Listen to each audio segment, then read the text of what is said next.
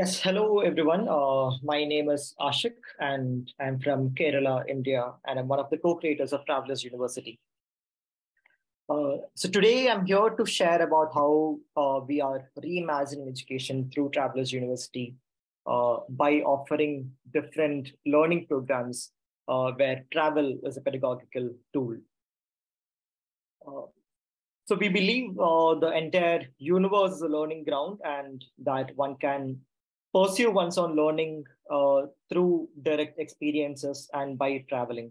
That one need not limit one's learning space, within four walls of a school or a college or a university. Uh, so that is where we operate from, and um, so here is a logo of Travelers University that you're seeing on the screen, and um, I think the logo communicates the principles and the pedagogy that we have at Travelers University. Um, so, like in each of our learning programs, the three elements that are there in any of the learning programs include connection with one's own self, connection with people or the community around, and connection with the rest of nature. So in a time where largely disconnections are being facilitated, whether through the education or whether through media, advertisements, and so on. So this is what we attempt to create spaces where one can reconnect with one's own self, spaces where one can connect with communities around, and spaces where one can connect with the rest of nature. Uh, and all of us know that like we draw our nourishment and shelter and support from the rest of nature. So this that understanding is integrated in your our learning programs. Uh, so moving ahead, so as I shared earlier, travel is one of the pedagogies that we use in our programs, and second one is self-directed learning, where the ownership lies with the learner to design or to pursue one's own learning. So we offer both short-term programs and long-term programs. So the short-term ones are largely 7 to 10 days learning journeys, and the long-term ones are about 6 to 8 months, which currently we run a fellowship program.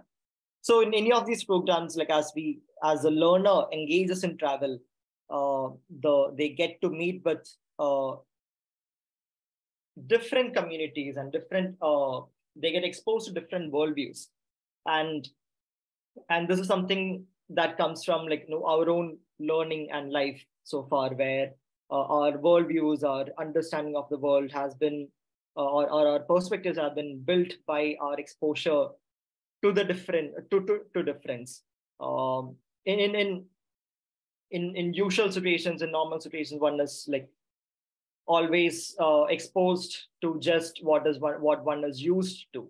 It could be one's immediate environment, it could be one's uh, school, or it could be one's college, or one workplace, and so on. So we encourage people to come out of those spaces that one is already used to, and meet with grassroots initiatives, people and communities to learn from them. And this exposure to different, it leads to a certain reflection, and like we host our own like internal processes to nudge the reflections of our learners, and that helps in building the connection with one's own self, connection with people around, and connection with the rest of nature. So I'll just like share a bit about two of the different kinds of programs. One is the learning journeys, or yatras as we call it. So yatra in the ancient context in India, like it is largely associated with uh, journeys related to spiritual exploration or self-exploration. And these yatras have largely been like slow, immersive travels around confluence of rivers or around mountains and so on. Uh, but in the current time, in the current context, we feel there's a need to reimagine these yatras by adding more places and adding more people to our list of areas to explore. So I would like to share about 3 of the learning journeys that we offer. So the first one is Nila Yatra. So Nila is the longest river here in Kerala. And with Nila Yatra, we primarily explore the human river interconnectedness. We explore like what is our relationship with the river, with the water, and so on. So we meet with communities whose lives and livelihoods are directly connected to the river. For example, one of the communities that we meet is a potter community, and this community, they are originally from like another state, which is about like 500 kilometers away. But about 9 generations ago, as they faced an extreme drought in their region, they started traveling through the southern part of the country.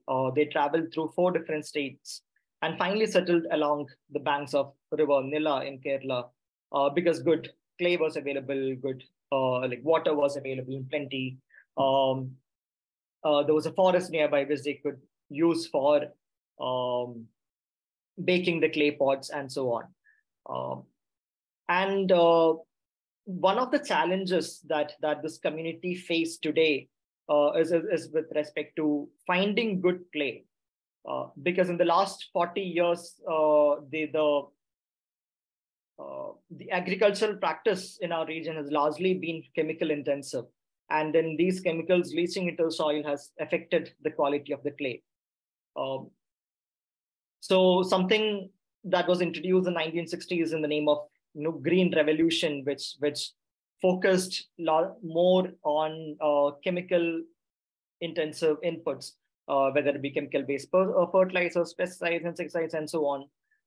This has not only affected that respective livelihood, which is the farming community. It has taken away the autonomy and sovereignty from the farmers, and it has also affected another livelihood altogether.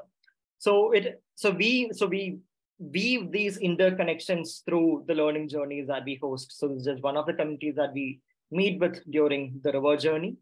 And the second image that you see, that is Swaraj Yatra. So Swaraj means self-rule or self-governance.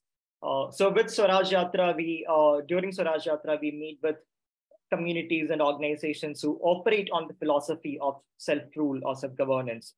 So one of the communities that we meet is in Maharashtra, and this community, there's a village who asserts that in Delhi and Mumbai, it is a government that we elect, but in our village, we are the government. So the entire village comes together. It is not just the elected representatives of the village, but the entire village comes together to make any decisions over there. And they try to operate from a 100% consensus. So this is one of the unique initiatives in India that we see. And the third image that is here is that of Cycle Yatra, where we travel for a week on basic cycles in a group, without money, without phones, without any gadgets. So the idea is to explore our own relationship with money, explore our own relationship with the communities around, and so on. So like as one travels without money, without carrying any gadgets or mobile phones or food, there's an immense possibility to establish new connections. There's an immense possibility to go a little deeper into one's own self, and so on. So these are just a few of the learning journeys that we offer. And coming to the long-term programs, we currently offer a 6-month-long fellowship program, which is called the 52 Parinde Fellowship, wherein the fellows explore various livelihood areas that they intend to pursue in the long term. So we call these livelihoods livelihoods that are oriented towards social, ecological, and personal well-being, livelihoods that make one feel alive from within as they're involved in that pursuit. So each fellow explores those livelihood areas that they intend to be in the long term. Like for instance, in the first cohort, we have had one of the fellows exploring the area of food systems with a focus on agroecology, another fellow exploring the area of food systems again, but with a focus on sustainability and the politics of food, another fellow exploring the idea of conservation coexistence, another fellow exploring place-based learning systems, another one exploring arts-based facilitation, and so on. So during the course of the fellowship, each fellow meets with around 7 to 8 different individuals or collectives, people who are already working in those areas. They spend about 2 weeks with each of them, observing their work, involving in their work, engaging in their work, thus building a direct learning for themselves. And during this period, they also document the stories of these initiatives, how they came to be doing what they're doing, and so on. So through that, more people get to have the opportunity to understand about the different livelihood areas that are available to them. So the basic premise. Sorry, Ashik, just for you to know, you have a couple of minutes left. Sure, yeah. So the basic premise of the fellowship is that when we look at, like in India, like why most young people still go for the same mainstream jobs or careers, it's also because they are very relatable. There could be people from their own friends, family, and network who are working in those jobs or careers. But when it comes to such livelihoods, there is limited information on what it entails, what such a livelihood entails. One wouldn't know many people who are into such livelihood areas.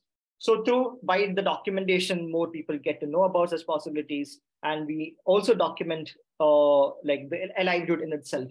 As in, if someone is interested in pursuing such a livelihood, what is the kind of knowledge, skill set, and mindset that they should be building?